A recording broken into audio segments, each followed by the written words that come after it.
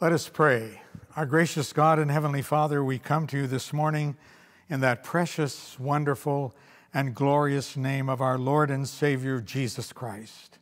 Father, as we look to you today, our hearts are heavy when we consider all of the heartache and all of the struggles and all of the things that are going on in this world. Father, we pray for our nation. We pray for those who are over us. We pray that you would bless our president. We pray, Heavenly Father, that you would be with those who protect us. We ask for our police force. We pray, Heavenly Father, for those who are hurting because of the death of one who was really sadly murdered. Father God, we pray that you would just be with that family and that George Floyd's family would know that indeed our entire country is concerned, and we want to extend our love and concern for them. But on the other hand, Father, we pray for those who are suffering because of the loss of their businesses and other things that are going on. Oh God, we pray that you would intervene in our nation. And Lord, we pray that you would come forth for us. We need your help. We need your touch. We need your direction. And oh God, we pray for that. We pray for all who share your word, that they might share it in the power of the Holy Spirit. And Father, we pray for all of those who are suffering because of COVID-19. Lord, we should not lose sight of this fact that many are going through a difficult struggle and time. And Lord, we ask this morning for your anointing upon this man as I preach your word, that it might be in the power of the Holy Spirit, and will give you praise and glory and honor in the precious name of your Son, our Lord and Savior, Jesus Christ. Amen. I want to talk to you today about the second coming of Christ. There's so many things going on around us, it makes me think that the coming of the Lord Jesus might be nearer than we thought. My sermon title is The Great Escape, because that's the part of the second coming I want to talk about. When believers are taken from this earth and they go to be with the Lord Jesus. I want to focus on that today. And our scripture is found in 1 Thessalonians chapter 4, verses 13 through 18. But I do not want you to be ignorant, brethren, concerning those who have fallen asleep, lest you sorrow as others who have no hope. For if we believe that Jesus died and rose again, even so God will bring with him those who sleep in Jesus. For this we say to you by the word of the Lord, that we are alive and remain unto the coming of the Lord will by no means precede those who are asleep. For the Lord himself will descend from heaven with a shout, with the voice of the archangel, and with the trumpet of God, and the dead in Christ will rise first. Then we who are alive and remain shall be caught up together with them in the clouds to meet the Lord in the air, and thus we shall always be with the Lord. Therefore, comfort one another with these words. A new young pastor had just begun his sermon. He was a somewhat nervous young man, and after a short time into his sermon, his mind went totally blank. He remembered that they had taught him in seminary that when you're in a situation like this, you should just repeat the last point. So he decided to give it a try, and he said, "Behold, I come quickly." And then he still had a blank mind. He thought, well, I'll try it once more. And he said, "Behold, I come quickly." Still nothing. And he tried one more time with such force, "Behold, I come quickly," that he knocked over the pulpit. He tripped over the flowers in front of the pulpit, and falling into the lap of a little old lady on the front row, there he was. The young pastor apologized and tried to explain what had happened. And the little old lady said, "Well, that's all right, young man. It was my fault. I should have gotten out of the way. You told me 3 times that you were coming quickly." Both in the Old and New Testaments, there are references to the second coming of the Lord Jesus Christ.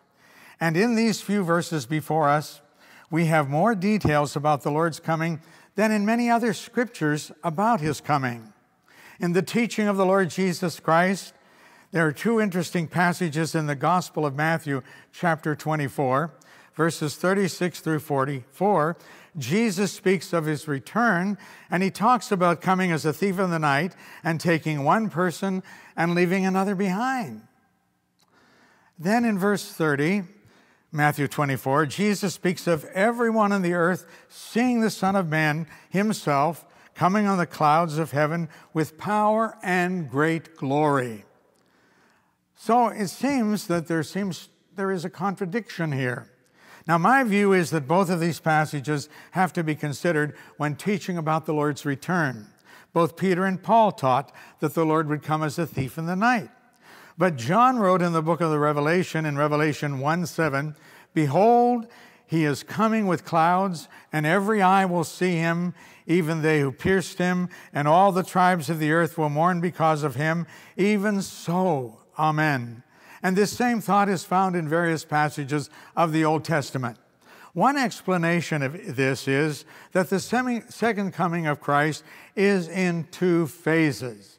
His return is in two parts. And the first is called the rapture, and the second is called the revelation of Christ.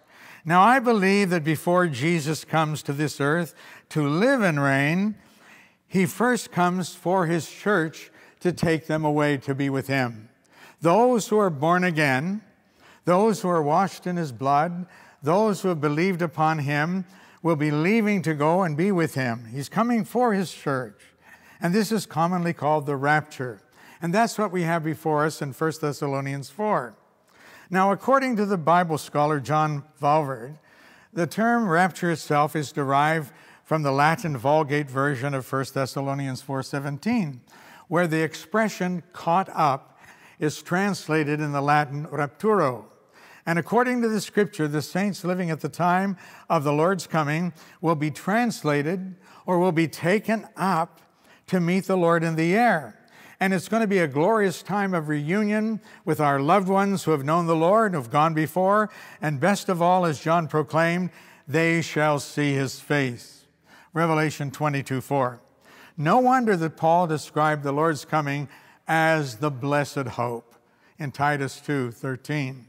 The rapture of the church will be one of the most startling events to happen in all of human history. Millions will disappear in the twinkling of an eye, and great confusion and bewilderment will occupy the minds of those who are left behind. In the history of preaching, the second coming has not always been given a place of prominence, although it has a rather significant place in the Word of God. There are 260 chapters in the New Testament and over 300 references to this event in the New Testament. And because of the varying views in regard to the Lord's return, some pastors, sadly, won't even mention it because there's different views about it. I trust that God will help me share this wonderful truth of the Lord's coming with you. Now, for our study of this passage of Scripture, we're going to consider, first of all, the glorious promise of his coming, and then the great escape, and then the glad reunion. Sorrow at the death of a loved one is instinctive, and we notice here in verses 13 and 14, but I do not want you to be ignorant, brethren, concerning those who have fallen asleep, lest you sorrow as others who have no hope. For if we believe that Jesus died and rose again, even so God will bring with him those who sleep in Jesus. You see, it's by no means forbidden in Scripture that we can't weep.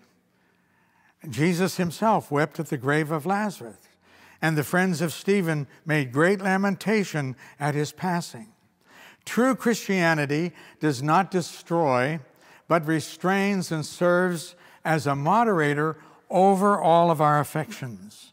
Paul is stating that there is a difference between the sorrow of the unbeliever and the believer at the passing of those who are believers. Note the words, we sorrow not as those who have no hope.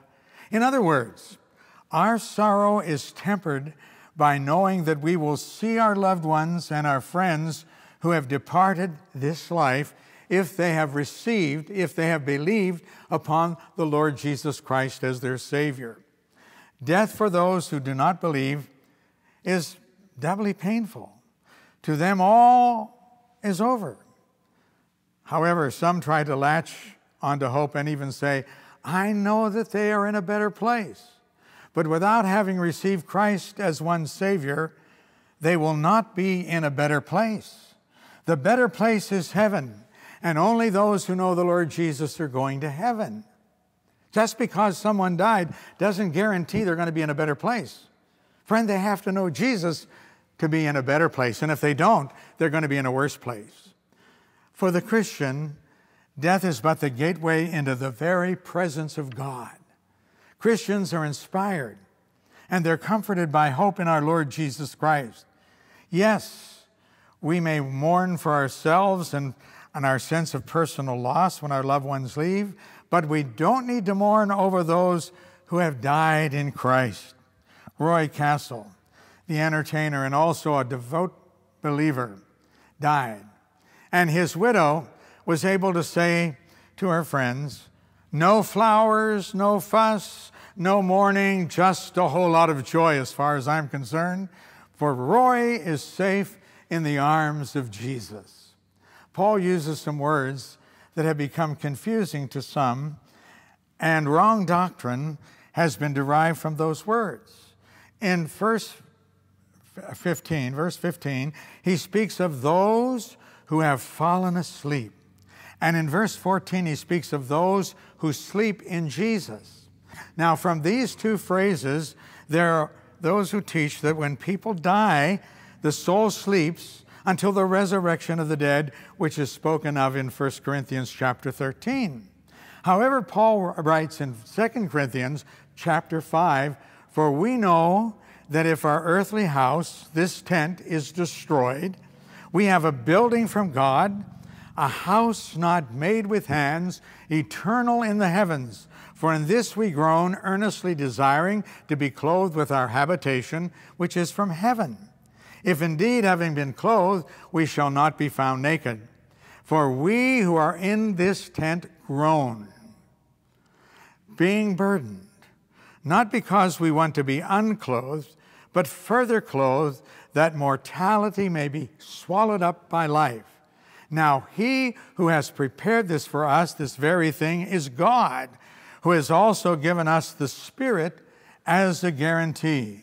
So we are always confident, knowing that while we are at home in the body, we are absent from the Lord. For we walk by faith, not by sight. We are confident, yes, well pleased, rather to be absent from the body and to be present with the Lord. Paul views the body as a tent, which is taken down at death. And then he speaks of being absent from the body and present with the Lord. In my view, man is a tripartite being. He is body, soul, and spirit. And when one dies, the body is placed in the ground or disposed of, but the soul and the spirit are absent from that body because of death. Now, you might wonder why Paul used the terms fallen asleep and sleep in Jesus. These are terms that soften the stark and harsh reality of death. Well, it wouldn't be very nice to say, I heard that your brother kicked the bucket. No, looking at a body in a coffin, people don't say to a loved one something like that. They say, wow, they really have died. If they say anything, they say they look like they are sleeping. Jesus said to the repentant thief on the cross, today you will be with me in paradise. And from this passage of Scripture, there are those who teach that the soul sleeps until Christ returns. But based on what Jesus said to the thief and what Paul said, this is not so. The only sense in which the dead sleep is that their bodies are laid to rest to await the resurrection. Jesus said to that thief, that today you will be with me in paradise. Notice those words. We sorrow not as those who have no hope. This means that though we may sorrow, we cannot sorrow to the extent people do who have no understanding of what death is all about. The child of God understands it. And when a believer dies, his soul and his spirit go to be with the Lord. My loved ones who knew Jesus are with the Lord, and I praise the Lord for that. And I will see them one day. That's the promise of God's word. The bottom line is that the soul and the spirit will be reunited with a redeemed body in verse 14. And in 1 Corinthians 15, we read of this in detail about how this mortal will put on immortality. It speaks there of a terrestrial or an earthly body, our present body. Terrestrial is a word that signifies that which is of the earth. Then in that same chapter, it speaks of a celestial body, a heavenly body. Celestial has to do with that which is from heaven. And when the dead in Christ rise, they will receive their celestial body, as will those Christians who are living when Christ comes for his church. Now let's talk about the great escape. He says in verse 15, "For this we say to you by the word of the Lord, that we who are alive and remain until the coming of the Lord will by no means precede those who are asleep. For the Lord himself will descend from heaven with a shout, with the voice of the archangel, and with the trumpet of God, and the dead in Christ shall rise first." In 1963, there was a popular American movie called The Great Escape. It was a story about Allied prisoners of war escaping from a German prison camp. Some years ago, I watched a television documentary about a tunnel between East and West Berlin while the walls still divided that city. 59 people escaped through that tunnel to freedom. I also saw a Disney movie about some folks who made a hot air balloon to escape from East Germany while it was still under communism. The story was true, and the people did escape to West Germany. A greater escape than mankind has ever known is going to take place when the Lord Jesus comes for his church. First of all, the bodies of departed saints will be resurrected. And as surely as Jesus died, after their resurrection, all those believers who are alive will be caught up together with them to meet the Lord in the air. Now, there are those who might say, well, I don't think that you should take these words literally. I ask you, why not? Why cannot God do literally and exactly what he says? There is a pronoun used in this passage, and it underscores my conviction that these verses have to do with a literal appearing of the Lord Jesus Christ for his church. The pronoun is in verse 16, where it says, "The Lord himself." It makes it more emphatic, makes it more real. And we have this same kind of emphasis when Jesus ascended into heaven, as recorded in Acts 1, 10 and 11, where we read, "And while they looked steadfastly toward heaven as he went up, behold, 2 men stood by them in white apparel, who also said, 'Men of Galilee, why do you stand gazing up into heaven? This same Jesus, who is taken up from you into heaven, will so come in like manner as you saw him go into heaven." In 1 Corinthians 15, verses 51 and 52, we have it this way, "Behold, I show you a mystery. We shall not all sleep or die, but we shall all be changed in a moment, in the twinkling of an eye, at the last trump. For the trumpet shall sound, and the dead shall be raised incorruptible, and we shall be changed." Now, there are 3 keys that I would like to emphasize when it comes to this matter of the Lord's return. First of all, it bears the aspect of certainty. He shall so come. It involves a personal manifestation. It says, the Lord himself, not some representative, the Lord himself. And it is without any great hesitancy. He'll come in the twinkling of an eye. Why did I call this the Great Escape? Because it's going to be leaving a world that is in a total mess. We're going to be gone like that. The immoral filth of our time, the sickening of people and dying, of COVID-19, and then with murder, the violence, the molestations, the killings of innocents, and with totally godless and wicked behavior called lifestyles, when in reality they are death styles. It is also the great escape because believers will not be left to go through the tribulation. The last 3.5 years of the tribulation, God is going to pour out his wrath on this rebellious and godless earth. And if you think things are bad now, they're going to be worse then. And the reason I believe that Christians will not go through the Great Tribulation is because of various scriptures that indicate this. In Revelation 5:9 we read, "Much more then, having now been justified by his blood, we shall be saved from wrath through him." In 1 Thessalonians 1:10 it speaks that we are to wait for his Son from heaven, whom he raised from the dead, even Jesus, who delivers us from the wrath to come. In 1 Thessalonians 5:9 it says, "For God did not appoint us to wrath, but to obtain salvation through our Lord Jesus Christ." Now, interestingly, the first 3.5 years of the tribulation, there is going to be one called the Antichrist. And some people believe that Christians may go through that first part of the tribulation, and that's not impossible, but we will not go through the wrath of God because we are promised not to go through the wrath of God.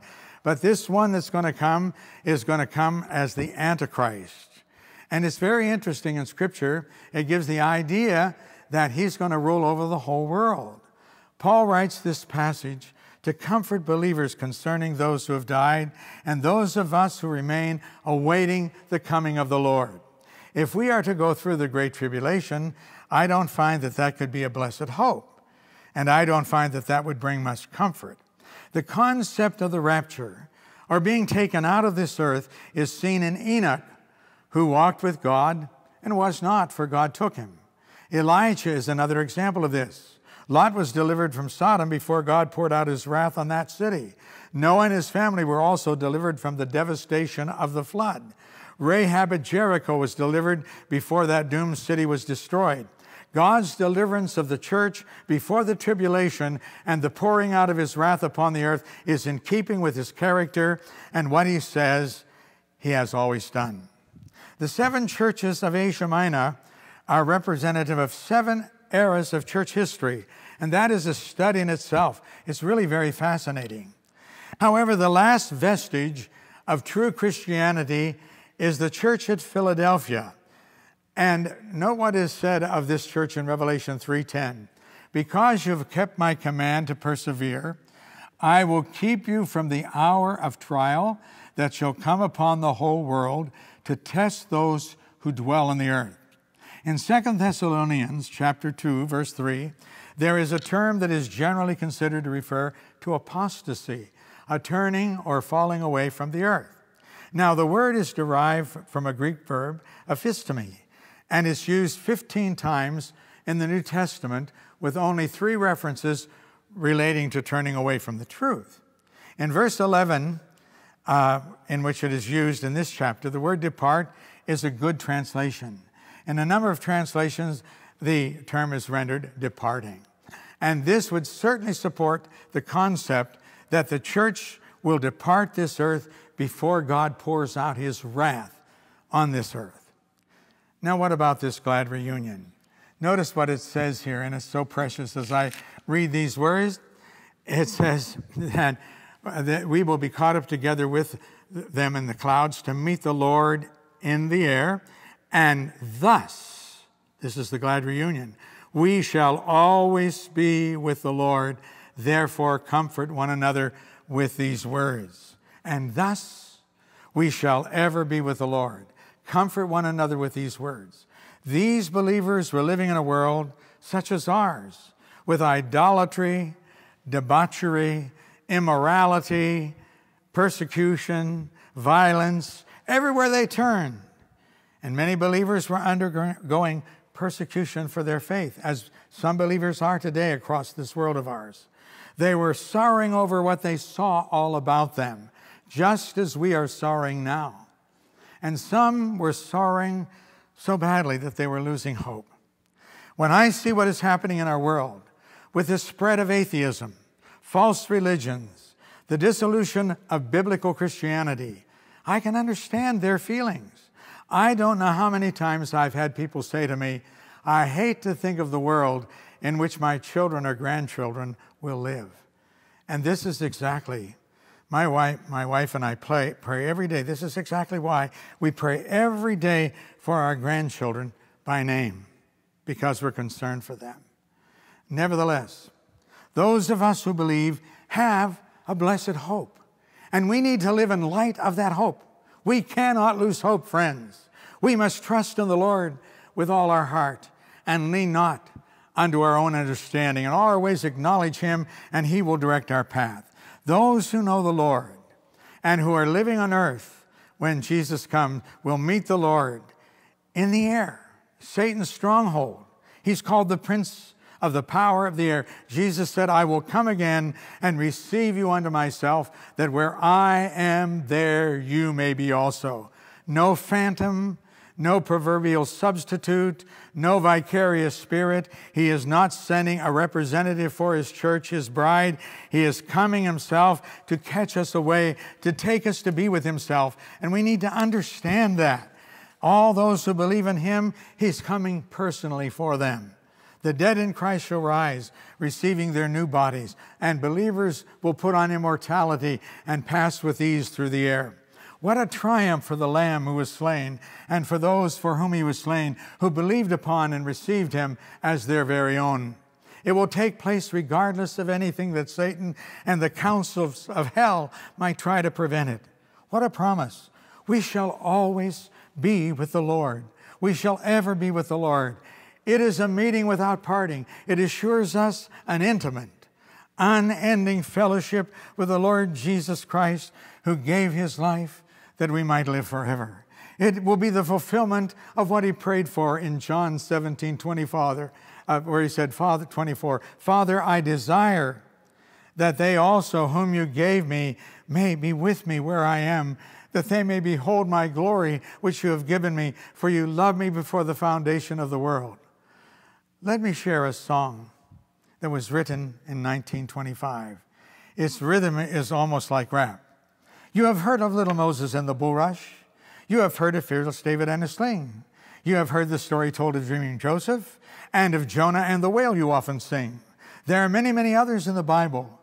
I should surely like to meet them all. I do declare that by and by we will surely meet us. The Lord will let us meet them all at the meeting in the air. Many things are going to be missing in that meeting in the air. There will never be a sermon preached to sinners, for the sinner had refused to heed the call. There will be no mourning over wayward loved ones. There will be no more lonely night of prayer. All the burdens, all our anguish will be gone at the meeting in the air. There the doubters will be missing altogether. All the skeptics will be absent on that day. There will be no more grumblers present to disturb us, and the Achans will be busy far away. There the saints will have His seal upon their foreheads, dressed in clothing none but ransomed ones can wear. All who have the wedding garments will be present at that meeting of the air. There's going to be a meeting in the sweet, sweet by and by. I'm going to meet you there in that home beyond the sky. Such singing you will hear, never heard by mortal ear, for God's own Son will be the leading one at that meeting in the air.